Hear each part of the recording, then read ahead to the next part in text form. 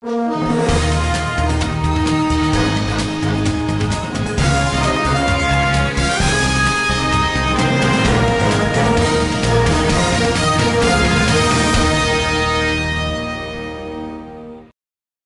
Virus నేపథ్యంలో పేదలకు సాయం అందించడంలో ఎంతో తృప్తిగా ఉందని నిజాం యూత్ అండ్ పీసీఆర్సీ అధ్యక్షుడు అబ్దుల్ షఫీ పేర్కొన్నారు. లాక్డౌన్ కొనసాగుతున్న నేపథ్యంలో railway new colony Srikanya theatre పరిసర ప్రాంతాల్లో పేదలకు బిర్యానీ ప్యాకెట్లు పంపిణీ చేశారు. ఈ సందర్భంగా మాట్లాడుతూ ప్రపంచవ్యాప్తంగా గడగడలాడిస్తున్న కరోనా మహమ్మారి నేపథ్యంలో ఎవరికి తోచిన రీతిలో వారు స్వచ్ఛందంగా తగిన సహాయం పేదలకు అందజేయాలన్నారు. నిరుపేదలకు ఎటువంటి ఇబ్బందులు లేకుండా చూడాల్సిన బాధ్యత ప్రభుత్వంపై కూడా ఉందన్నారు. అనేక స్వచ్ఛంద సంస్థలు చేస్తున్న సేవలను ఆయన అభినందించారు. ఈ కార్యక్రమంలో 42వ వార్డు కాంగ్రెస్ కార్పొరేటర్ అభ్యర్థి షాల్మా ఫరీష్, సభ్యులు రహమతుల్లా బేగ్, సయ్యద్ కాసిం, అన్వర్ హుస్సేన్, అక్బర్ షేక్, సమీర్, షేక్ సయ్యద్ తదితరులు పాల్గొన్నారు. అస్సలాము అలైకుం. నా పేరు అబ్దుల్ షఫీ, నిజాం యూత్ ప్రెసిడెంట్గా. ఈరోజు సుమారుగా లాక్డౌన్ కానించి 40 రోజులు అయిందండి. ఇప్పటికి కూడా పొద్దున్న టిఫిన్, మధ్యాహ్నం 300 మందికి భోజనం సదుపాయం, అలాగే రాత్రి ఒక 150 నుంచి 200 మందికి భోజన సదుపాయం మా నిజాం యూత్ మరియు పీసీఆర్సీ కమిటీ తరపు నుంచి మా సొంత నిధులతోనే ఈ యొక్క కార్యక్రమం చేయడం జరుగుతుందండి. అలాగే ఎవరైతే దీంట్లోనే సహకరించారో వాళ్ళందరికీ మా నిజాం యూత్ కమిటీ తరపు నుంచి మరియు పీసీఆర్సీ కమిటీ తరపు నుంచి ధన్యవాదాలు తెలుపుకుంటున్నాం. అలాగే మీడియా మిత్రులు మరియు పోలీస్ సిబ్బంది వారికి, మరి జీవీఎంసీ సిబ్బంది వారికి, మరి మెడికల్ పరంగా ఎవరైతే మెడికల్ సిబ్బందులు ఉన్న వారందరికీ మా నిజాం యూత్ తరపున పేరున ధన్యవాదాలు తెలుపుకుంటున్నాం. ఈ యొక్క లాక్డౌన్ ఎప్పుడు దాకా అమలు అవుద్దో అప్పుడు దాకా మా నిజాం యూత్ తరపు నుంచి మరియు పీసీఆర్సీ కమిటీ తరపు నుంచి అందరికీ మా వంతు కృషిగా ఎవరైతే పేదలు నిరసాయులు ఉన్నారో వాళ్ళందరికీ భోజనం సదుపాయం మేము కల్పించాలని అనుకుంటున్నాం.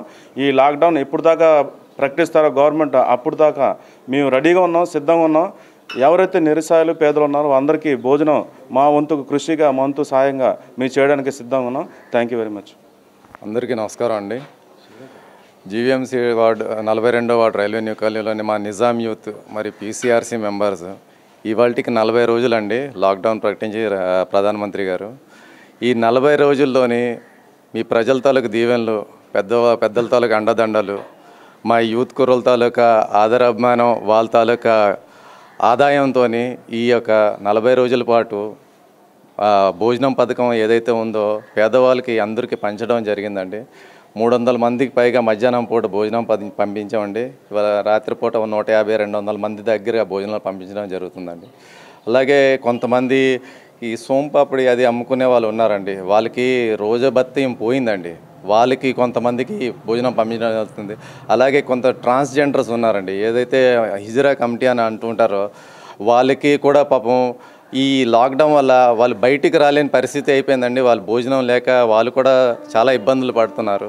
వాళ్ళందరికీ కూడా భోజనం సదుపాయం కలిగించడం జరిగిందండి. అలాగే లోకల్ ఏరియాస్లోని వైజాగ్లోని చాలామంది పేదవాళ్ళు నిరుత్సాహంగా బతుకుతున్నారు. ప్రస్తుతం ఒక పూట భోజనం అయినా వాళ్ళకి ఉంటే చాలు అన్న జీవితం దుర్భర్యంతో ఉన్నారు. వీళ్ళందరికీ మా కాంట్రిబ్యూషన్ వల్ల వాళ్ళు కొంతవరకు మేము ఒక పూట భోజనం అయినా ఇవ్వగలుగుతున్నాం అన్న తృప్తి చెందుతున్నాం అండి. మీ అందరూ అభిమానం, ఆత్మీయతతో ఇవాళ ఈ 40 రోజులు మేము చేయగలిగాం.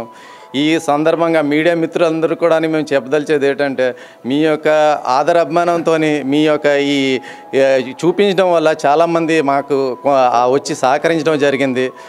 అలాగే అందరినీ మా వల్ల సహాయం ఒక పూట భోజనం ఇచ్చినందుకు చాలా ఆనందంగా ఉందండి. అలాగే పోలీసు శాఖ, మెడికల్ శాఖ అండి, నిజంగా ఈ రోజుల్లో వాళ్ళు ఇంత కష్టపడి వాళ్ళ తాలూకా ధైర్యంతో వాళ్ళందరూ వల్ల ఇవాళ విశాఖపట్నంలో చాలా వరకు కేసులు తగ్గుముఖం పట్టడంతో చాలా ఆనందంగా ఉందండి. ఎందుకు సుఖశాంతితో ప్రజలు విశాఖపట్నంలో జీవించగలుగుతున్నారు.